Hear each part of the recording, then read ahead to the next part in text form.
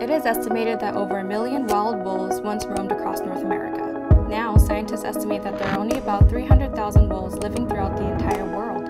In the past 50 years, we've had to start repopulating certain areas because hunting and habitat destruction has reduced the number substantially. During our fellowship with Project Wild Song, Shelby and I had the incredible opportunity to work with 4 different wolf ambassadors. We got to also participate and assist with enrichment hikes, where a couple people got to get an up-close encounter with these wolves while going on an interactive hike up in the Las Padres Forest. Project Wild Song was created to spark inspiration through conservation, collaboration, and education with interactive experiences.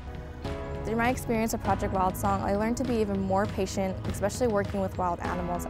It's a humbling experience to witness the subtleties of canine communication at this extent and learning how to work with them.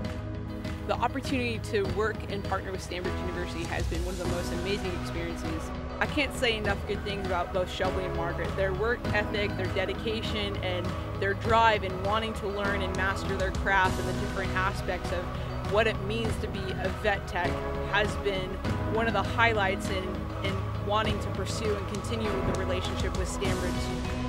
Because of my experience with the California Campus Compact, not only did I fulfill a lifelong dream working alongside wolves, but it also grew my passion to continue aiding all animals in need. I have discovered a new lifelong passion, working with exotic animals and helping to conserve our wildlife. Thank you to Stanbridge University, Project Wild Song, and California Campus Compact.